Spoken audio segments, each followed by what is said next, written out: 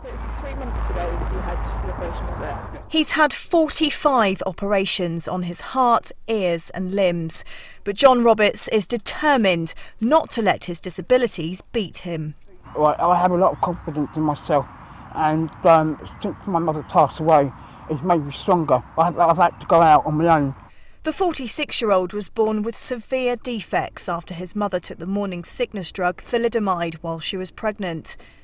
John, who's a keen photographer, also has severely impaired vision. But because he finds wearing glasses difficult and can't put in contact lenses, he wasn't sure what options he had. I kind of lived with it, you know. I've relied on my good eye.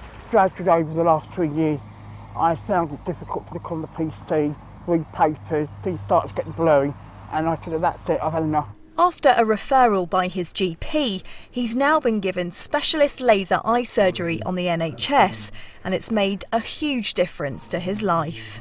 It's the first time I can actually see with my bad eye. Well, it's not my bad eye now, it's my good eye. And I don't have to wear the glasses which keep dropping off, and it's so much easier now. The treatment is usually cosmetic, unless, like in John's case, the problem is extreme. This is a clear medical need. He can't see, he can't wear glasses, he's got a huge prescription, and there's a big difference between the two eyes, and the eye is lazy.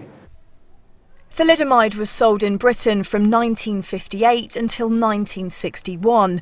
Around 10,000 babies were born with deformed limbs worldwide, and over 450 of them were in the UK. Thalidomide victims weren't expected to live long lives, but as John has proved, many of them are happily approaching 50. It was feared the pot of compensation set aside to help them in their older years was going to run out. Now, though, the distributors of the drug, along with the British government, have secured a long-term settlement.